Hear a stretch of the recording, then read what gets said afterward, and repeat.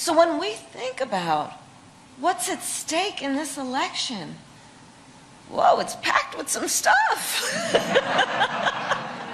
It's packed with some fundamental stuff. I say rather articulately.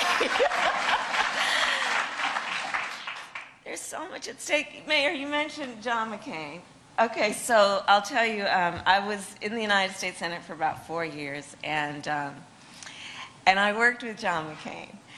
And so I'll tell you, so there was this, we were on a committee together, and you know, these committee rooms in the United States Senate, they're very grand and very impressive. And John McCain was on one side of the dais, I was on the other, horseshoe. And he's going after me. He's going after me. We're having some conversation. I think it was about one of the nominees. This is during President Trump's years. He's going after me. And I'm going back after him. I'm going back after him. And that was it. And this is what the public saw. And then I step onto the floor of the well of the Senate later that day. We had votes. And I passed by John McCain. And he looks at me and he says, "Kid, come over here. You're going to make a great senator." True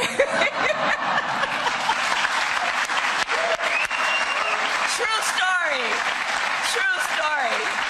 True story. That was John McCain. That was John McCain. I was talking about him last night at a rally, right? John McCain, who, you know, we didn't agree on everything. But man, I mean, what about an incredible American hero?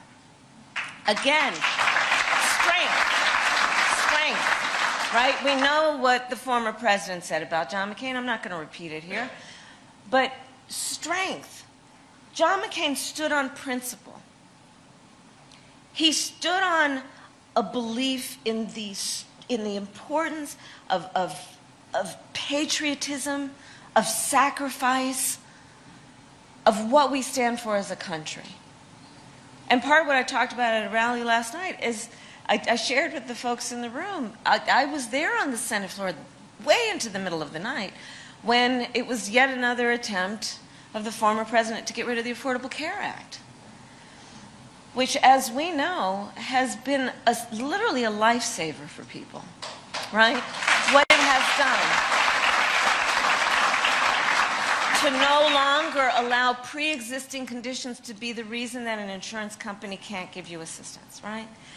And you all may have seen it. I was there on the floor that night, and we were all standing around because whether or not the Affordable Care Act would continue to be relied on one vote. And we were all standing on the floor. And of course, I had voted to keep it going. And I say this, and it sounds like it's out of a movie, but this is how I experienced it. On the floor with my colleagues, and the Senate, well, it was late into the night.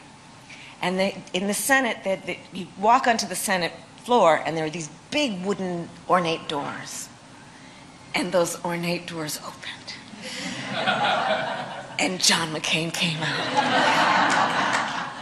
And he went to the floor, and he said, "No, you don't." I said, "No, you don't take away health care for millions of people." And that is but one example of an individual that we all respect, who put country before party in terms of what they thought was right. I am honored to have the endorsement of Jeff Flake, someone I also worked with. Again, putting country before party. And so I say all of that to say that those are examples that are situated right here in this beautiful state of Arizona. A tradition that everyone, and all of us, I will say, stand on. And then, of course, most recently, what Maricopa did in terms of the clerk refusing to participate in the intention to undo the will of the people in a free and fair election. The people of this state have always shown extraordinary courage to stand up for the principles upon which we as a country were founded. And I thank you for that. I thank you for that. I know